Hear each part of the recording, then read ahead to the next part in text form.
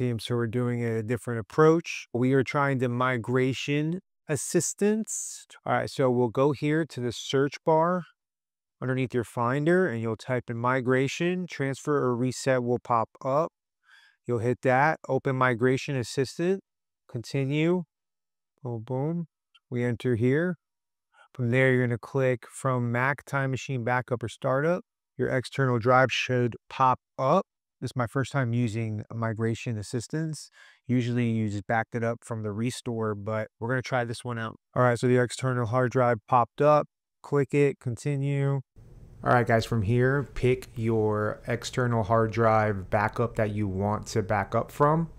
From there, it's going to pull all the data sizes of all the information from your backup that you're trying to upload. I would definitely recommend waiting for it to calculate all the sizing of your files before clicking next. It just helps it be more efficient from what I found. After you've gotten a calculated file size of all the information, you're going to go ahead and click next, and it's going to ask for your computer password to verify it.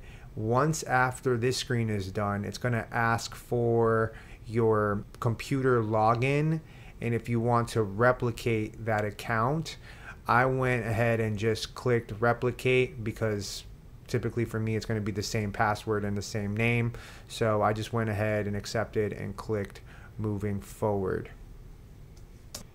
And here's where the waiting is going to begin. For me, it took 2.5 hours to upload all the information that I had from my backup, and so that will all vary on how much information you have on your backup. From there, the computer should be booted back up. You're going to type in your password for the computer, and it's going to restart yet again.